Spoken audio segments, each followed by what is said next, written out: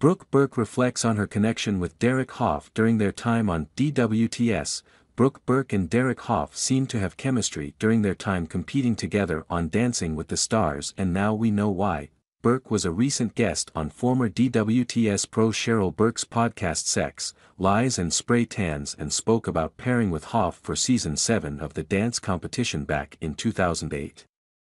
While they won that year, Brooke Burke said she and Hough initially had a rough time of it before it became magical and intense. It seems, I actually hoped we would have had a love affair, the actress said. I don't think I've ever said that. While Hough had some harsh critiques of his partner at first, it appears that the intimacy grew as they continued to rehearse. But listen, let me tell you why. You are intertwined with someone's body when you're not a dancer, Brooke Burke said. There is no way that I have ever been so connected, besides with a lover or a husband, than I was with Derek.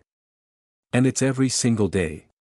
That went on for 3 months, and Burke, who was married to fellow actor David Charvet at the time, said such a connection can be more intimate than making love in a bedroom. You're making love on a dance floor, you feel more connected. If you have energy, you're doing this dance and you're in the rhythm, and then there's trust, she said. Then you're sharing fear.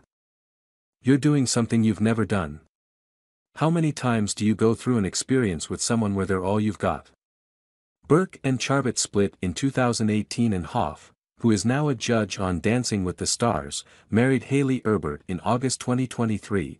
During the podcast, Cheryl Burke predicted that Hough was going to freak out, in a good way, over Brooke Burke's revelations.